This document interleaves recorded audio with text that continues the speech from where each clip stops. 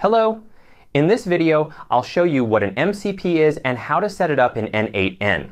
MCP stands for Model Context Protocol, a standardized interface that lets AI agents interact seamlessly with various tools and services. It acts as a bridge, ensuring tools and applications communicate effectively, enhancing the functionality and usability of AI-driven solutions. MCP offers three key features: tool discovery, natural language interaction, and schema auto-generation. Tool discovery allows agents to identify and connect with available tools in the environment, which we'll see in an example. Natural language support means you can interact with an MCP server as naturally as with a large language model. Schema auto-generation creates data exchange structures between tools and AI agents automatically. Let's dive into setting up the workflow in n8n to demonstrate MCP. We'll start with the MCP client tool, but first, I'll configure a basic AI agent node. In the AI agent node, I set a simple system prompt. You are a helpful assistant. Today's date is current date, using n8n's timestamp function.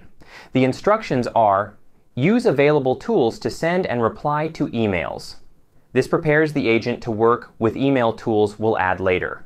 I connect it to OpenAI's GPT-4o mini model, using my OpenAI credentials, and enable the chat trigger for user interaction. Memory isn't needed for this demo. Next, I configure the MCP client tool. To make it work, I need an MCP server trigger, which must run in a separate workflow to stay active. If I activate it here, it'll conflict with the client setup. I open a new tab in n8n and create a workflow named MCP trigger. In this workflow, I add an MCP server trigger node and copy its production URL, not the regular link, to ensure it's live for testing. Back in the main workflow, I paste the production URL into the MCP client tool's settings to connect it to the MCP server trigger. Now I add Gmail tools for sending, searching, and replying to emails. First, the Get Message tool. I set the credential to my Gmail account, enable Set Tool Description automatically, choose Message as the resource, and select Get Many as the operation to fetch multiple messages. Second, the Send Message tool. Using the same Gmail credential, I set the description automatically, choose Message as the resource, and Send as the operation to send emails. Third, the Reply Message tool.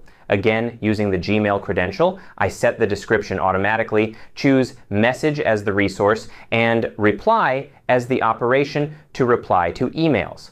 For the reply, I set the email type to HTML and let the AI handle other details. With everything configured, I test the workflow by sending a message. Ask John if he'll attend the meeting later this week. I encounter an error. Checking the MCP client node, I reconnect the production URL to ensure it's correct. Retesting the workflow. It succeeds. The output confirms. I've sent a message to John asking if he'll attend the meeting later this week. In my Gmail, I see the email. Hello, I hope this message finds you well. Can you confirm if you'll attend the meeting scheduled for later this week? Next, I'll show how to connect MCP to Claude via Claude Desktop for natural language processing. You'll need to download Claude Desktop from anthropic.com. Use the official link to avoid phishing. It's available for Windows and Mac OS.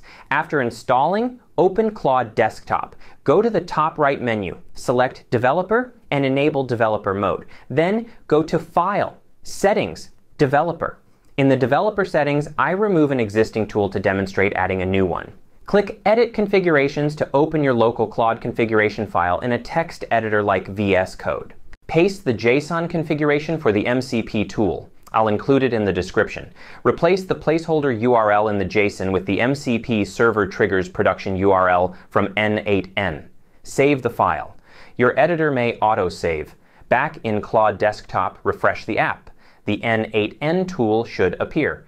Click it to confirm it's running, showing the Gmail tools, Get Message, Send Message, Reply Message from the n8n workflow. To test from Claude, I ask, send an email to John asking him not to attend the meeting we have later this week. This uses the same Gmail tools via MCP. Claude requests permission to access the tool. I select Always Allow.